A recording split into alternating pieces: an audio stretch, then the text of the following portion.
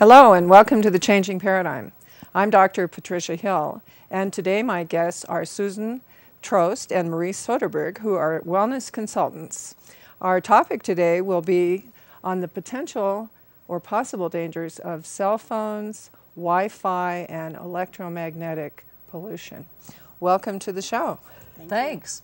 This is a pretty serious topic, and I'm not sure a lot of people are aware of it or even take it seriously. There are a lot of conflicting reports about the dangers of these things.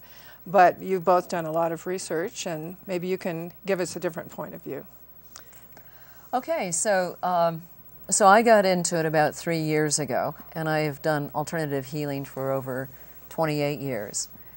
And I got into looking at the cell phones and the wireless technology, and actually went to a seminar with a doctor, a medical doctor, and he spoke about the problem of it, and that's how I got into it. And I had a friend who was in front of a computer all day long, had a lot of wireless technology around her, and she had complaints about pains in her body, about an inability to focus.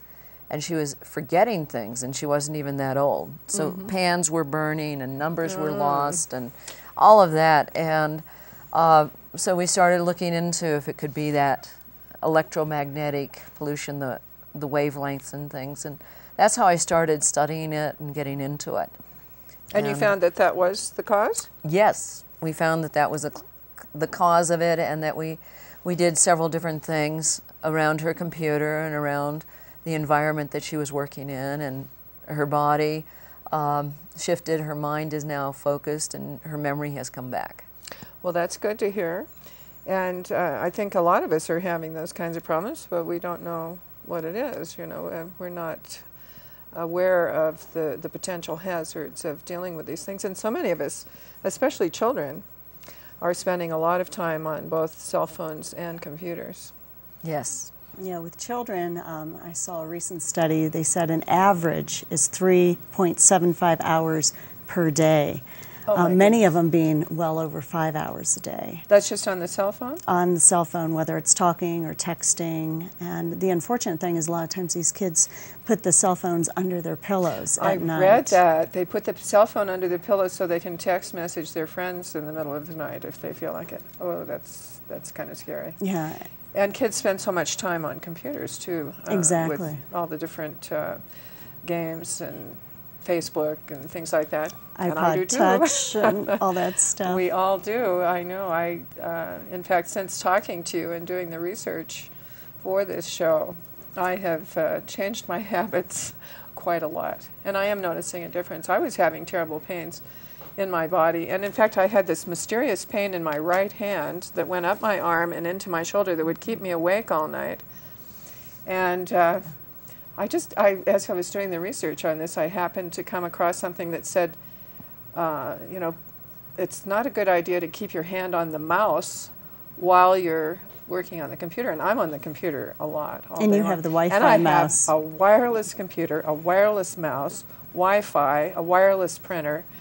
I'm surrounded by these microwaves coming in. And I have my cell phone right there, my BlackBerry, and the charger, and so I just simply started taking my hand off the mouse when I wasn't actively using it, and then kind of shutting things down, and my pain went away. How miraculous.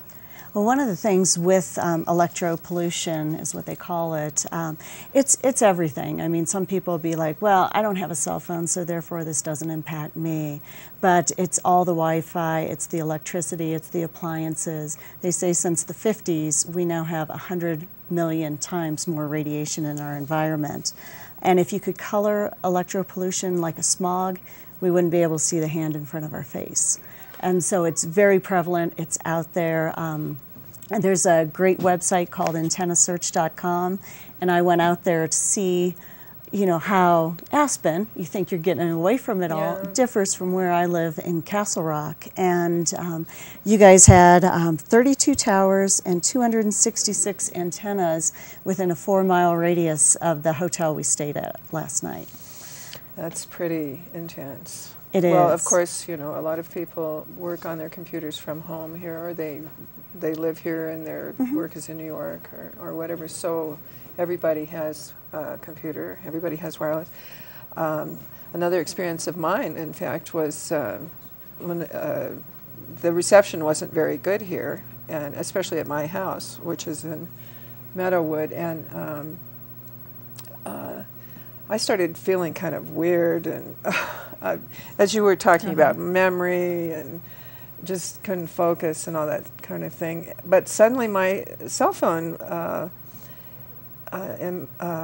reception improved, although I wasn't feeling very good. And that's when I started having these pains. I was having pains in my chest and so on.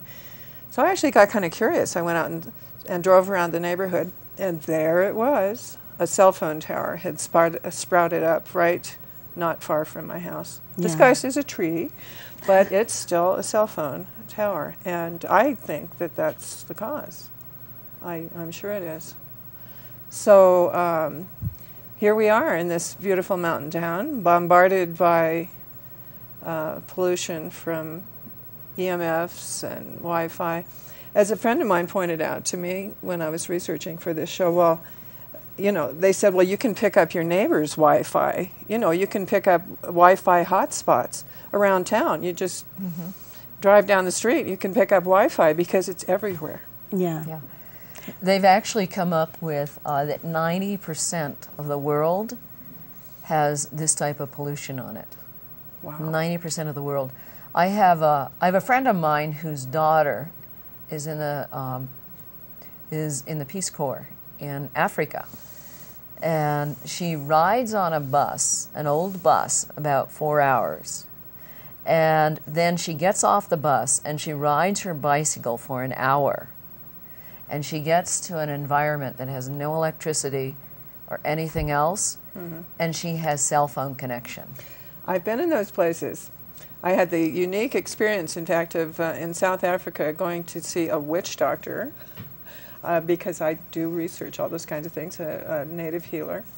We drove for hours and hours out into the mountains and over hills and rivers and got to this little village out way out in the mountains, and this woman who was the healer was talking on her cell phone when we got there. You're Not kidding. what you were expecting. We made a joke. We said, "Who's she talking to?" You know. No, but and she had this kind of wacky little ring on it. You know, this woman. You know, this big woman with bones hanging around her neck and dreadlocks, and she's got her little pink cell phone. It was just too much. But that's true. You know, there's cell phone and Wi-Fi reception in places in the world where they don't even have electricity. They don't have telephones, they don't have water, they don't have anything, but they've got their cell phone. Yes.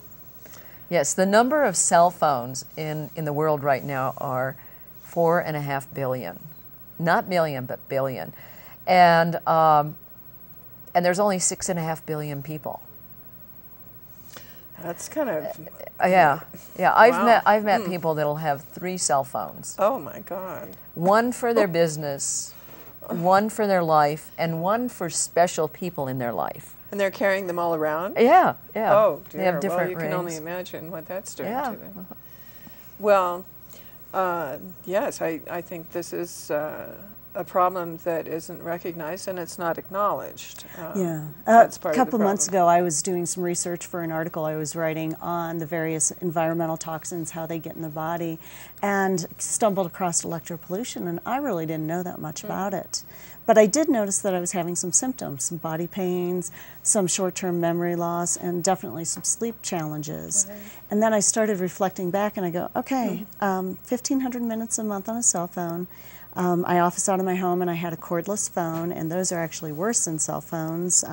8 to 10 hours a day on that, 8 to 10 hours a day in front of my computer, Wi-Fi router right by my knee, and then sleeping next to a cordless phone at night.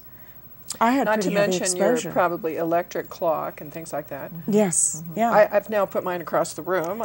Yay. Yay. And Took all so, the cordless out. yeah, after digging through this stuff, researching, we're going to the clip we're going to show in a minute here actually goes into the U.S. Congressional hearings. This Dr. Carpenter was one of the people that testified, but back at the end of September, they had, cell phone safety, and had people from all industries come in, researchers, that have reviewed the studies and data. Cell phone. Yay. Yay.